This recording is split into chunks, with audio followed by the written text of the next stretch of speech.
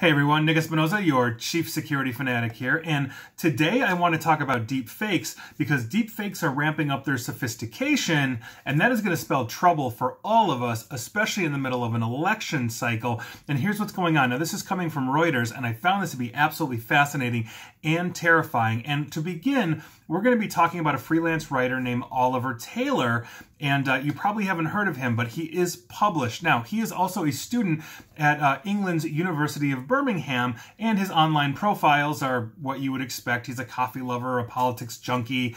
He was raised in a traditional Jewish home, according to him, and he's done about half a dozen freelance editorials and posts that basically show that he writes about things like anti-Semitism and Jewish affairs and all of that, and he has bylines in the Jerusalem Post, the Times of Israel, the Al-Jamainer, and some others. Now, here's the thing. He appears to be a deep fake creation, and he doesn't actually exist. At least that's what it appears to be, even though he's getting published in major Israeli publications and elsewhere as well. The University of Birmingham has no record of him. Really, this is what's going on. He has no obvious online footprint beyond an account of the question and answer site Quora. He was basically active there for 2 days in March, but he has basically no online presence whatsoever until he started writing articles and getting published in late December of 2019. Now, both the Jerusalem Post and the Times of Israel that published his work said that they have tried and failed to actually confirm his identity now. The editors at the Jerusalem Post and the Al-Jamainer say that they published Taylor after he pitched them basically over email. He pitched these stories over email and they accepted. He didn't ask for payment, they said, and they actually didn't take any, really do anything to try to vet his identity at all. Now, calls to his UK or his published UK phone number that he gave to the editors basically had an automated error, it doesn't exist, and he didn't respond to emails to his Gmail account when Reuters actually reached out trying to get in contact to communicate with Oliver Taylor or whoever runs Oliver Taylor. So by virtue of this, Reuters took the image that Taylor was using for his bylines and his very small social media presence and basically ran it through 6 experts, and they determined it was a deep fake. Now, basically the digital forensics, image forensics pioneer, Hani Farid, basically, and I think I'm pronouncing that correctly, said, and I quote, "The distortion and inconsistencies in the background are a telltale sign of a synthesized image, and are a few glitches around his neck and collar." So that obviously is a very huge tell. Now, there's another person, Mario Klingemann, who also uses deepfake in his work, and he said that this photo has, and I quote, "all the hallmarks. I'm 100% sure that it's a deep fake." So that is obviously a huge, huge issue. Now, here's why this came to light. In an article in the U.S. Jewish newspaper, the Al-Jamainer, Taylor had accused a London-based academic, Mazen Masri, and his wife, who is a Palestinian rights campaigner, Rivka Barnard, of being, and I quote, "known terrorist sympathizers."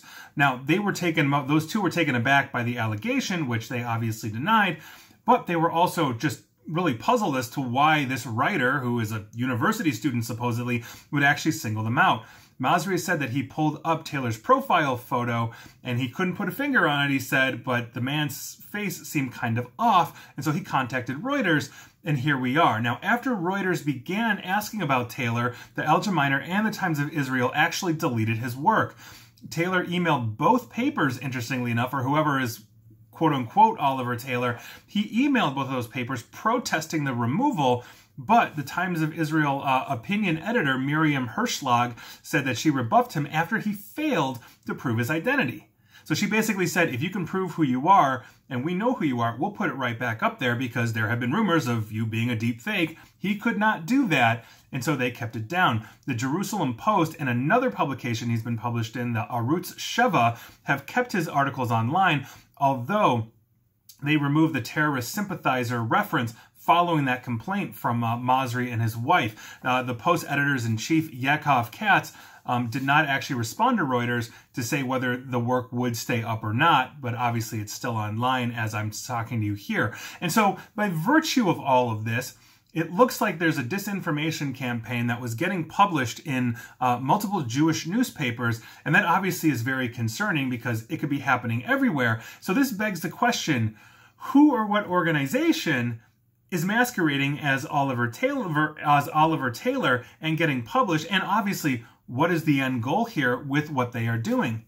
Nobody seems to know at the moment, but it really underscores a serious issue we have with disinformation. Now, this could be, let's say, another writer, in the Jewish community that doesn't want his or her name known, and so they make up this fake persona. It could be a state-sponsored campaign.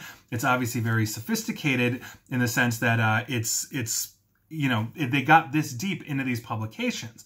So, for example, if I have a political agenda or I'm against something or even for it, and I have the ability to write, which I personally like to think I do, given that I've published articles, in publications, it's scary just thinking that I could create a fake identity, find a publication out there or a major publication in a community or a country or whatever that is, and they'll publish it.